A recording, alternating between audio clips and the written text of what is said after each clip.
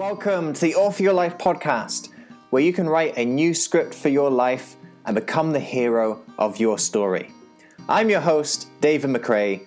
You are the author of your life. Let's get started. All you have to decide is what to do with the time that is given to you. In my experience, there's no such thing as luck.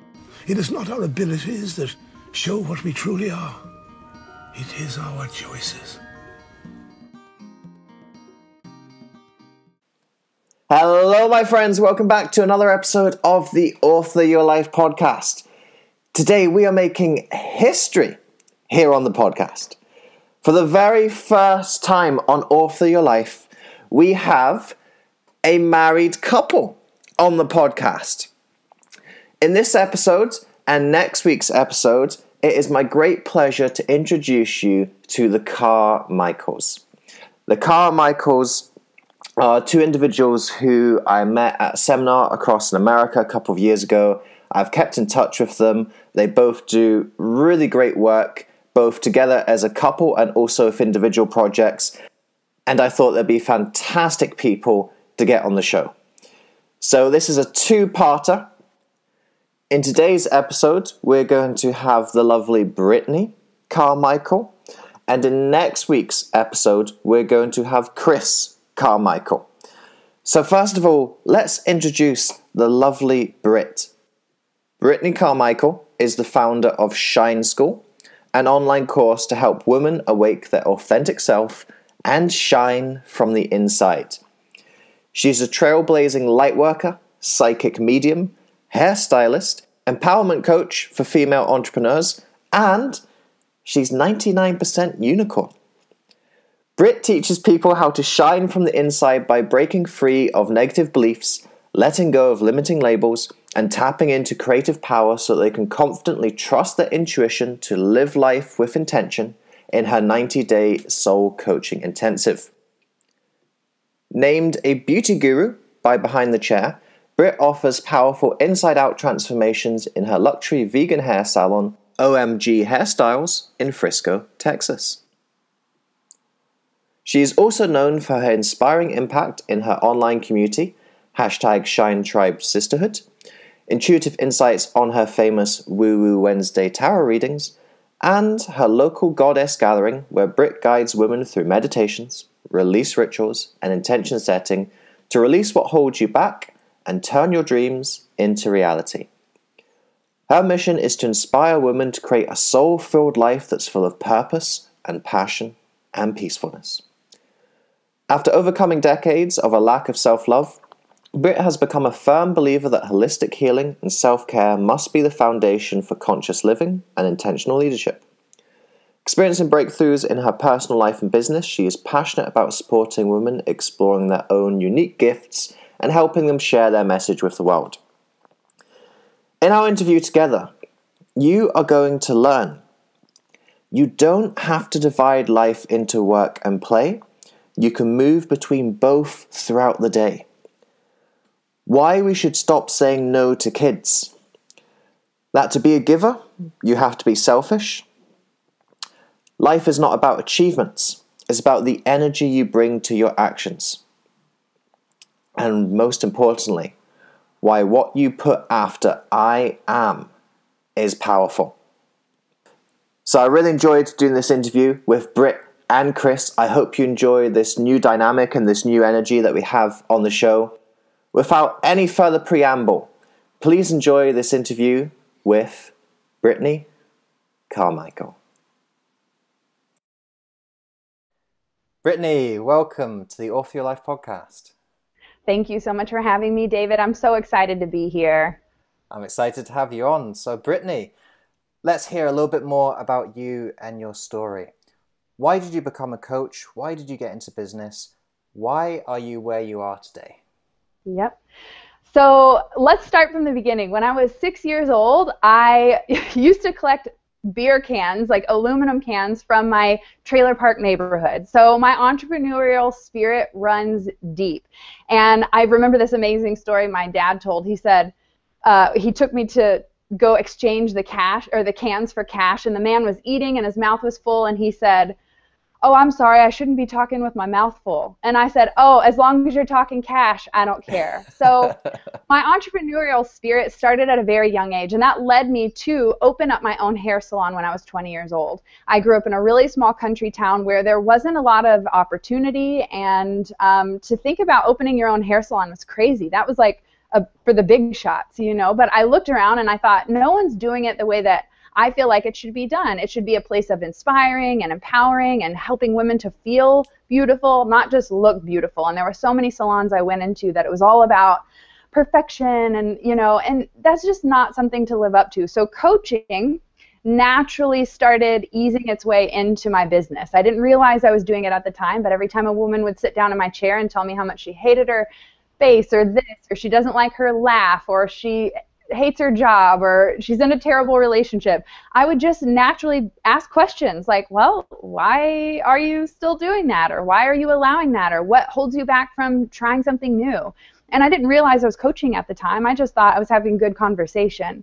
But looking back over the last few years, and honestly the entire time as a hairdresser, I like to call myself a hairapist, I realized I've been coaching. And so about 2 or 3 years ago, I decided, you know what, to be honest, I'm getting tired of getting paid as a hairdresser, but being a life coach, a business coach, a freaking mentor, you know. So I decided that I would take my business online and spread my message, my story, my transformation, my overcoming my struggles and fears and weights and all these problems that I was going on in my life.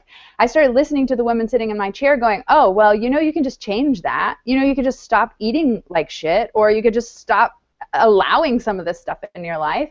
So then I started looking at my own life going, oh, I need to do some of these things that I'm telling other people to do. So I didn't become a coach until I went through my own coaching program, healing, transformation. And once I healed, I lost 75 pounds. I fell in love with life. I fell in love with myself because I spent 30 years hating myself. I realized, oh my God, I have so much to give. I have to start empowering other people to step into their authentic truth and to believe that they're worthy and that they can go after their dreams. So coaching was a natural progression from being a hairdresser, and I have been a coach forever, but I've been being paid as a coach for the last 3 years or so. You hinted there just about your own personal transformations and your journey that you've gone through. Would you care to describe a little bit more about what was going on for you and some of the shifts that you had to make to get to where you are now? Absolutely.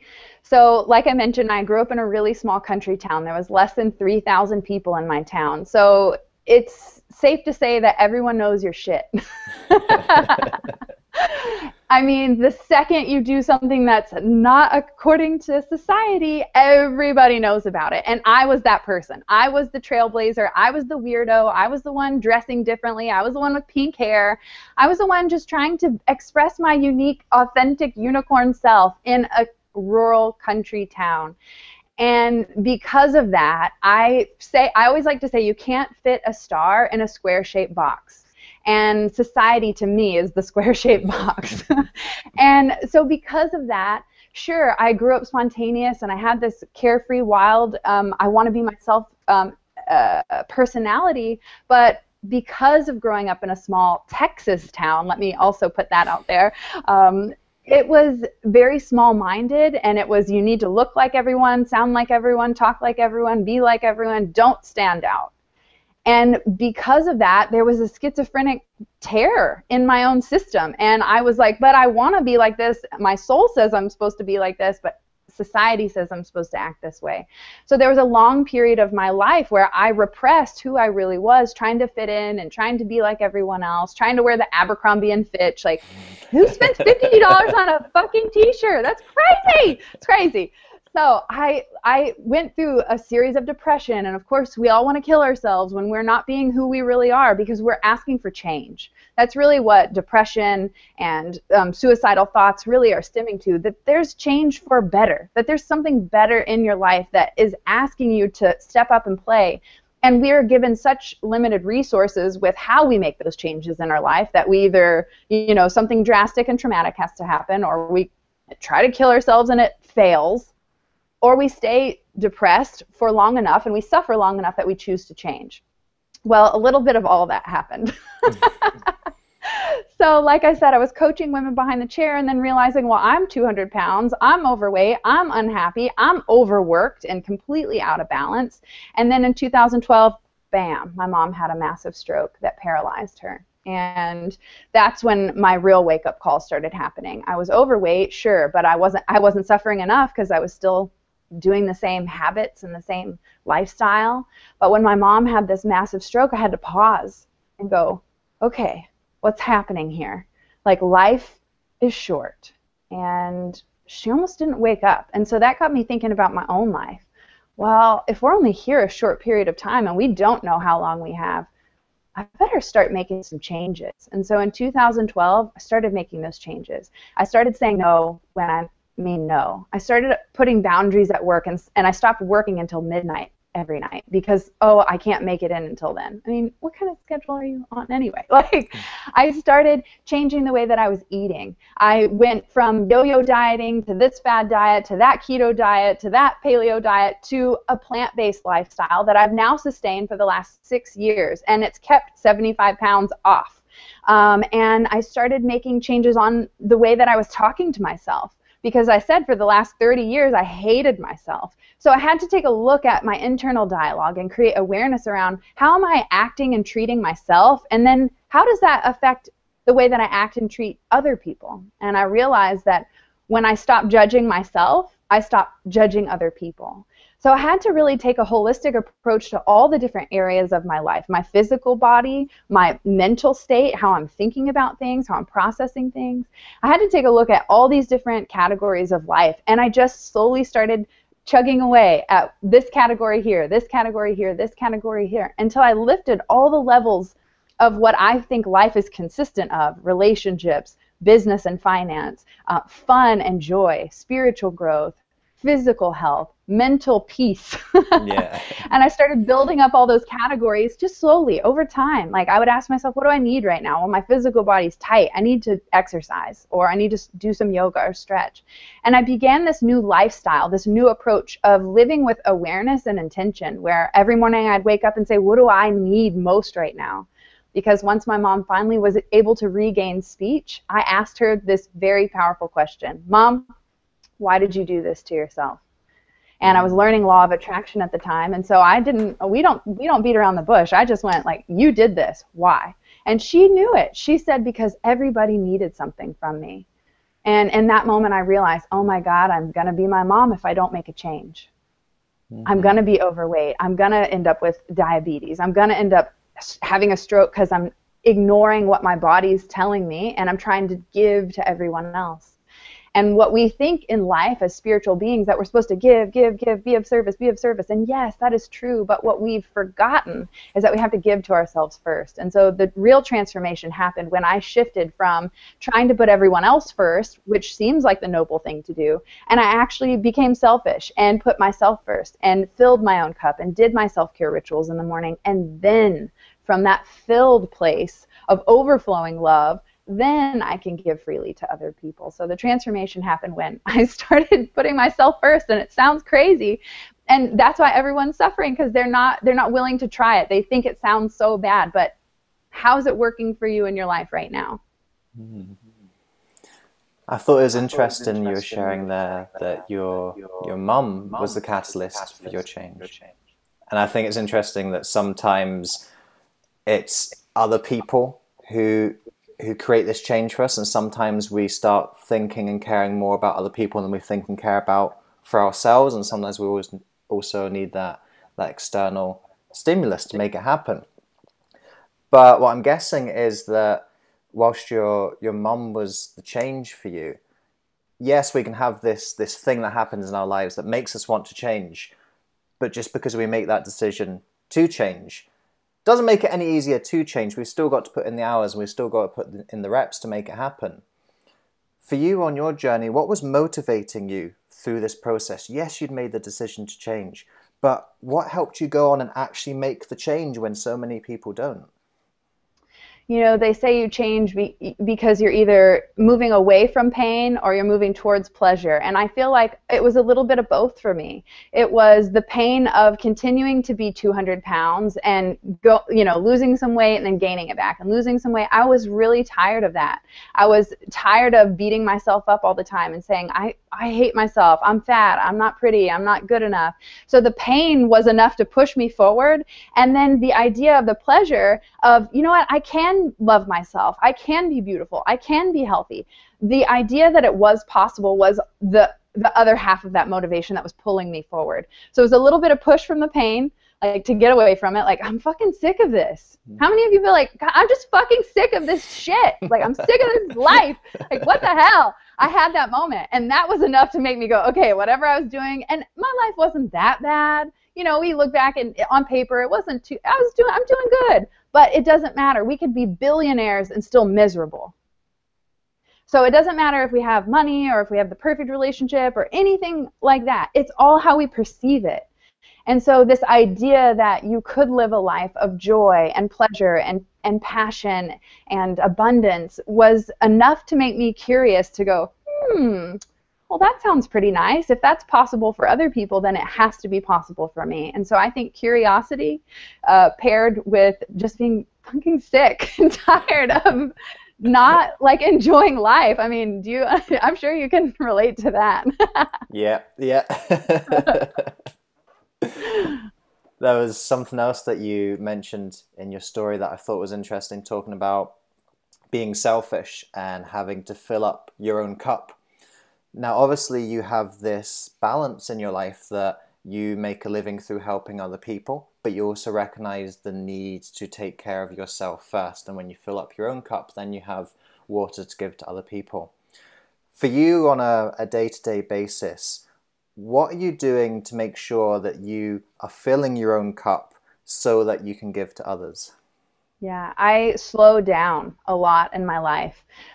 We're so used to filling up the empty space with to-dos and tasks, and if I'm not being productive, then I'm not, I'm not worthy or doing good at life or whatever we judge ourselves by. So for me, my day-to-day is work, rest, work, rest, work, rest. It's not work, work, work, work, work, rest.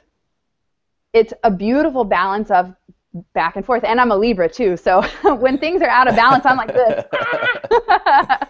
So I wake up, and the first hour to 2 hours is me doing journaling, tea time, yoga, taking a walk outside, spending time with my husband. Nobody else involved. No emails, no social media, no requests, no complaints, no nothing. It's just me. And so in that 2 hours, that gives me enough time to go, what do I need to get done for today? What do I feel like today? Did I wake up on the wrong side of the bed? Because if I did, then I need to maybe be more mindful about tuning into my mindset and maybe some of the thoughts that I'm thinking. Or maybe today my body hurts. So it's really about showing up with intention and presence each day instead of just going through the motions. So many people are on habit autopilot, that they wake up and they do the whole routine every single day. It looks the same.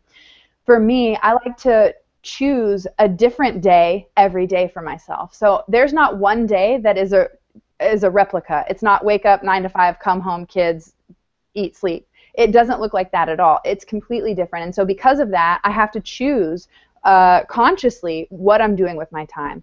So I'll spend 50 minutes emails, creating, social media, whatever I got to do in my business, and then for 10 to 20 minutes, I get up, I stretch, I take a walk outside, come back, and I repeat the process. So my breaks are actually built into my work, like my work hours. I don't wait until I've worked 5 hours and now I deserve a break because I'm exhausted. That's how people burn out.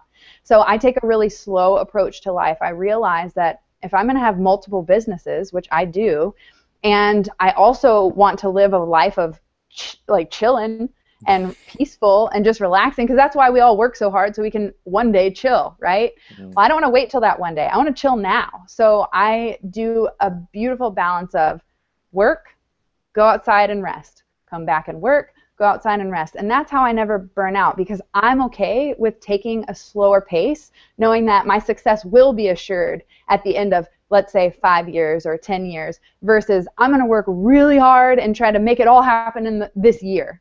it just doesn't work that way. At least I found that to be true in my life. Mm-hmm. Here's a question.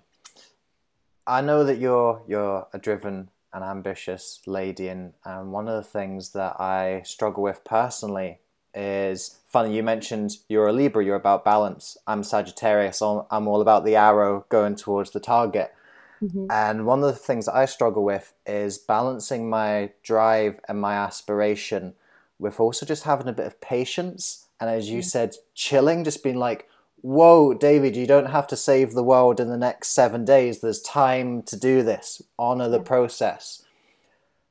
Do you have any advice for how you balance being ambitious, but also having some patience for the process? Yeah. Well, you have to remember the process of the arrow. The arrow doesn't go forward just by going forward. The arrow has to be pulled back.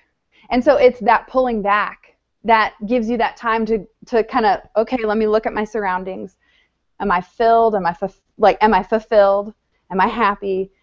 Do I have peace? Am I ready? Have I gotten myself prepared for this next adventure? Because you are launching arrows all the time throughout your life. So we have all these goals and we have all these ambitions and we have all these desires that we want to change or create and bring about in this world.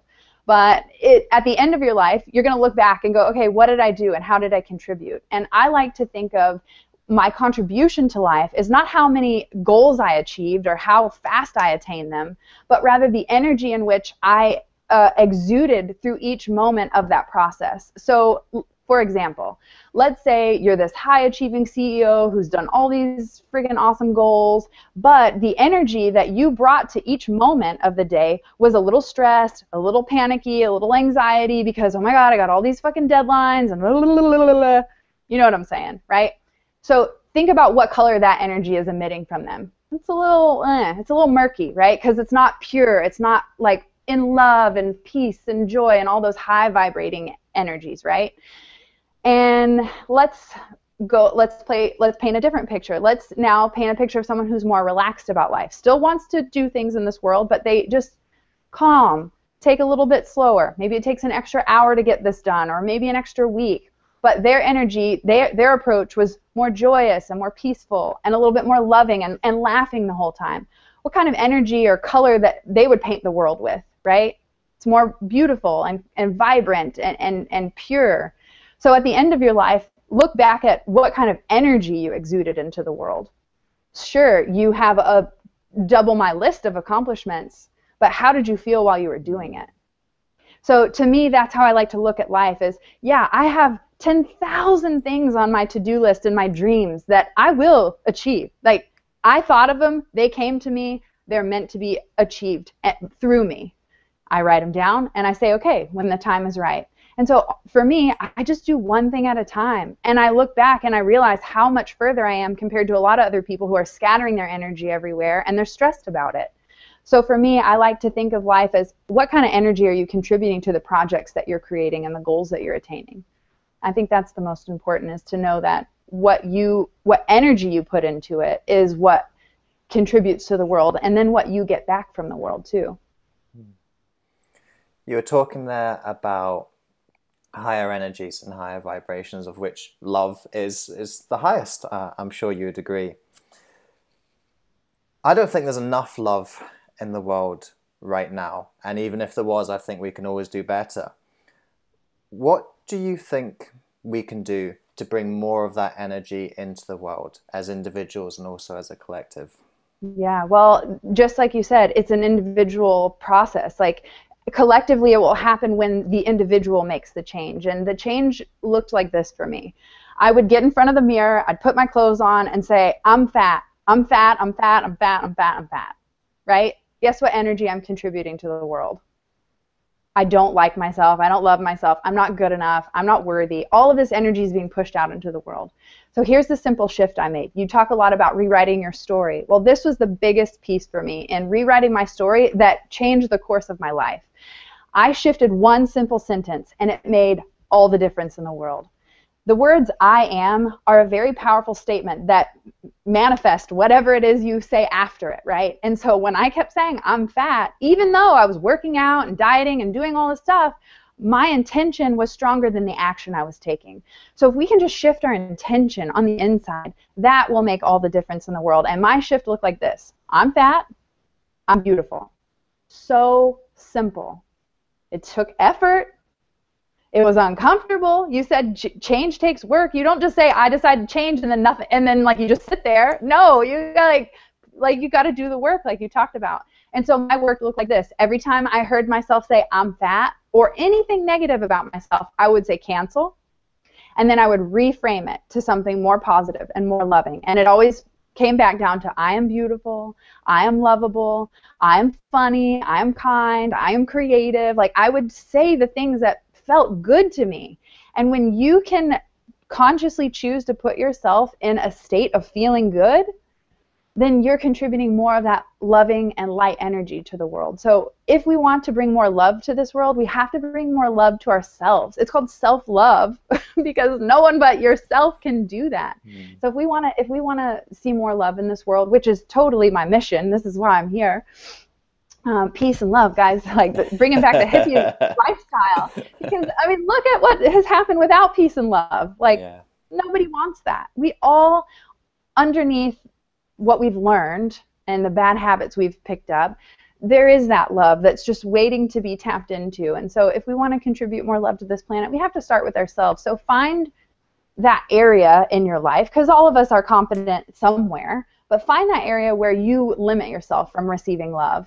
And I think that will be the first starting point on making those changes and bringing more love to the world, is actually having courage to turn inside and look at your truth and go, okay, what have I been doing? How I've been treating myself? Like, oh, man, like just take responsibility. And it takes courage to do that. Absolutely, yeah.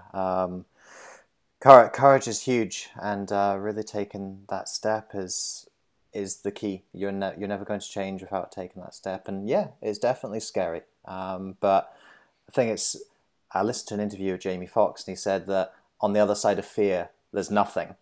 We build up all these stories in our head of what it's going to be like, and then when we actually take the step, we realize that all of these things that we imagined aren't true at all. So yeah, I think having courage is a big part of bringing love into the world, because it's courageous to be vulnerable, and it's courageous to be sensitive, especially the way that sometimes that can be treated and reacted to in the world just now.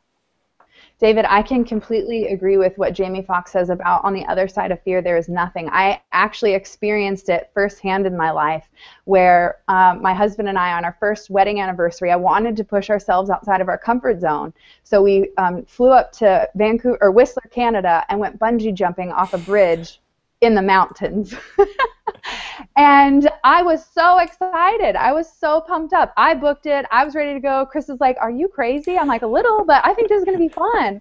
So we're driving. We get to this bridge. We hike up the mountain, and it's literally a graded bridge from mountain peak to mountain peak with a river that runs through it. It's one of the tallest ones in the world, 160 feet or something like that.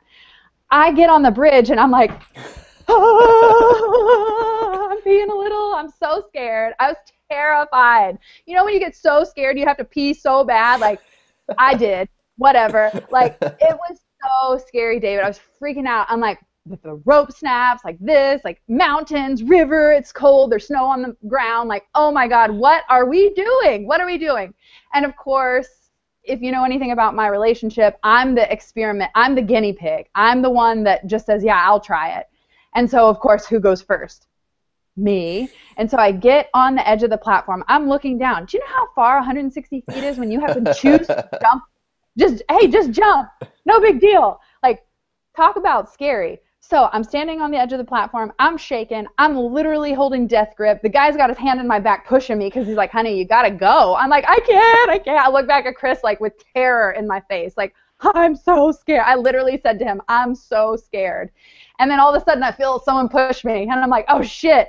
And the second my feet left the platform, David, the second fear disappeared. It was like, it just went, poof, like it was all this cloud that just dissipated. And I was present. That's the difference. because fear is a thought process in the future of all the things that could go wrong. It's not actually happening. Danger is real. If there's a bear in the room, get the fuck out. But fear is you projecting into the future all the things that are going to go wrong. Chris says worry is living in the future and planning to fail. The second my feet left the platform, you better believe I was present. I'm like, woo, I'm falling, and that water's getting really close.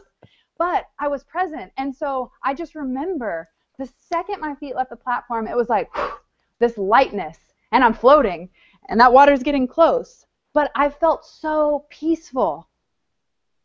When the 30 minutes to an hour before that jump, I built up all this crazy energy. I literally scared the piss out of myself. And it was all imagined, all of it. There was no real fear. I mean, yes, okay, there's some danger involved in that. I do get that. But you understand, the second my feet left that platform, everything I was imagining was irrelevant because I was in the present moment and none of that was happening. So I truly believe that fear disappears the moment we stop projecting it. Brittney, I'm aware that we only have your presence for a short time today, so I've got a couple of final questions to wrap up with. The first of which is we've talked a little bit about learning, conditioning, the patterns and processes that are inbuilt into us. And I think there's something we can do better with in personal development, because most of us come into personal development as adults and we've got all these scripts and all these programmings already built in that we've got to unwrite and unravel and create new ones for ourselves. What I'd like to do in my work as time goes on is start to bring these principles into younger people so they don't have to do the rewriting and the reprogramming. They already have the good scripts and the good programs from an early age. So my question is, if I had a 5-year-old here right now and you had to give them advice, philosophy, wisdom to help them live a life of fulfillment, what would you say to that 5-year-old? That's such a brilliant question, and it's so true. We have to start younger because by age 11, the critical factor is formed, and that is all the conditioning, all the beliefs, all the no's that we've been told our entire childhood get like formed as, okay, this is our reality, this is our belief system, and it isn't until we're adults that we start to choose to deprogram all of that stuff. So it's so funny you asked me that, because just last week I had a 5-year-old in my hair salon getting teal highlights in her hair. And the mom said, am I a terrible mother for letting my 5-year-old like put teal like highlights in her hair? I said, no, you're the kind of mother that we need in this world, because who's to say teal hair is like a bad thing to do for a 5-year-old? I said, I'm creating unicorns early. So I loved that we started at 5 years old putting blue in their hair. So stop telling children no. That's what we got to do. We got to stop telling them no all the time. Like, let them get hurt. Let them try it. Let them burn their hand. They won't touch it again, I promise you that. Let them learn and stop trying to be this perfect parent to dictate like how it should be done, and they're not doing it right, and what are other people going to think about my kid or about me if they have blue hair? Who gives a shit? We got to stop. First, we got to stop caring about what other people think, and second, we got to stop telling our kids no, and we just got to let them live. Like, let them live. Put the blue hair. Let them have blue hair. So my advice is just to let them figure it out on their own, because what I've learned is that these 5-year-olds, they know wisdom. They know truth. They are tapped into that universal consciousness of love without being burdened by all these like no's and this is how it's supposed to be and society says you can't love the same sex and blah, blah, blah, blah, blah. These children know, and anytime I'm in the presence of a young child, the first thing I ask them, why are you here? What's your purpose? Because they know. I have had so many kids tell me profound things where I'm like, and the parents are like, what? I didn't know that. Like, because you talk to them like they're a 5-year-old. But these 5-year-olds have the wisdom of like a 500-year-old. So we got to start remembering that these children, just because they're little beings, doesn't mean that they aren't a direct connection and source tap to infinite wisdom and love. If we look at children, we see how fearless they are. They're born with confidence. It's not until we get programmed to not love ourselves or not believe in ourselves. So we don't need to fix these children. We just need to stop trying to change them. That's really what we need to do, is just let them be. They are smart enough and wise enough to figure it out. What are you grateful for, Brittney? Oh, man, I'm grateful for everything. Every moment is an opportunity to express gratitude. I'm grateful that I'm alive. I'm grateful that I have a partner that supports me. I'm grateful that I have the space to share my story with people who are listening and uncovering that for themselves. I'm grateful that this experience only lasts a short period on this planet. Because this is not it, guys. This is the dream. We think that when we go to sleep at night, that's the dream. That's the real life. That's where we come from. That's who we are. That's what we are. This is just a short period of time. So what am I grateful for? I'm grateful for the short period of time I have here to shine my light, to leave a legacy of love, and to express my creativity. And I'm mostly grateful for not giving a shit what other people think, because that, to me, is ultimate freedom. You preempted my next question with your psychic powers there. I was going to say, well, you know I am psychic. So you mentioned there that, yeah, we do have a short time here. This is a short experience, and ultimately one day we're all going to have that final day, and when you ultimately reach yours, what legacy would you like to have left during the time that you had with us here on Earth? Yes, obviously a legacy of love. It's funny because when I said the phrase, it actually got rearranged in my mind. They're like, no, say this phrase. So I think that's really fascinating and something to point out. People need to pay attention that we already have everything we need inside of us. Like, we just have to pay attention. What kind of legacy do I want to leave? Really, I'm here to birth peace. I want to create a world where we aren't afraid to be ourselves, where we aren't afraid to hug someone else and say, you know what, you're amazing, I love you. It's so interesting to me that, you know, David, you and I met at Experts Academy, where everyone on day 2 and 3 was hugging and high-fiving and listening to each other's dreams, and we support you and we believe in you. And then when I come home, I look at the people I cross in the hallway or stand in an elevator with, and they're just like... And it's so different. And I realize that we can live in a world where we're connected, where we're supportive, where we're loving. So to me, the legacy I want to leave is I want to be remembered as having a heart of gold. If you've interacted with me, if you've crossed my path, I want you to feel lighter and more in love and more capable and confident in yourself, because I used to pride myself on being an asshole. My nickname was Bitchney. And that was like my defense. That was how I protected myself. That was how I kept people away. And I want to completely erase that, do the 360 opposite, you know, whatever, 180, whatever. Colors are my strong suit. And I just want, when people are around me, I want people to go, wow, it's okay to just relax and have a good time. I really can just, like, love life, because I find far too often that so many people are waiting for permission, or there's a certain agenda that has to happen, but you really can just be happy and peaceful and loving right now. Nothing needs to change. You don't have to change anything. You could just, besides the choice of being loving and peaceful.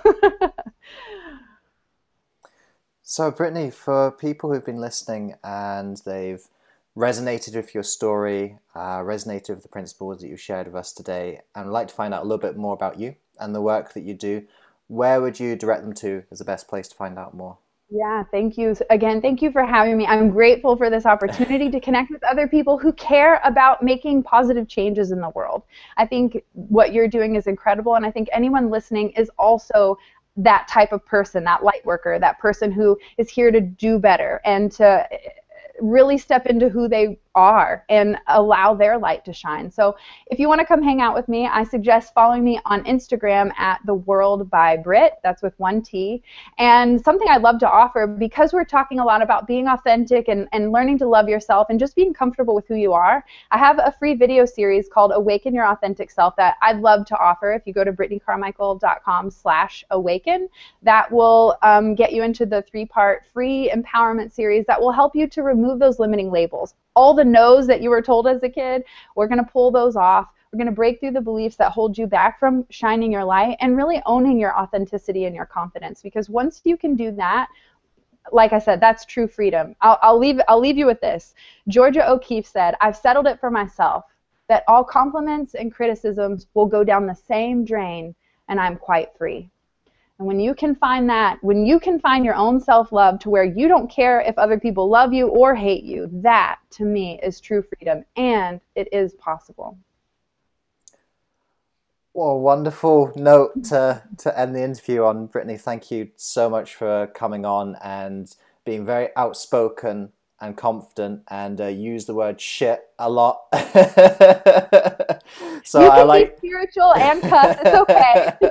And I think that really sums up your attitude, is not giving a shit and just really allowing who you are to come into the world. And I really appreciate you bringing yourself and that energy to this interview. So thank you very much.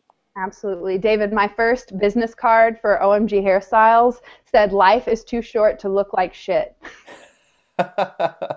And I thought, if that business card offends you, then you're not my client. But it is, guys. Life is too short to care about what other people think, to hold back, to play small. Life is too short. And David, you and I both know that we aren't promised tomorrow, so it's important to live today. Absolutely. Brittney, thank you very much. You're welcome. Thank you. Thank you so much for listening to this episode. If you enjoyed this episode, I'd appreciate it hugely if you could head over to iTunes and leave a rating and review for the podcast. With your review, please be as honest and detailed as you can be, because with honest and detailed feedback, that helps me to adapt and grow this podcast to most serve you, the listener. Also, if you enjoyed this episode, then make sure you subscribe to the podcast. That way you aren't going to miss any of the future episodes that we've got lined up for you. Until next time, remember that you are the author of your life. You hold the pen, and you can write whatever script you want for yourself. So go out today and write yourself a beautiful story.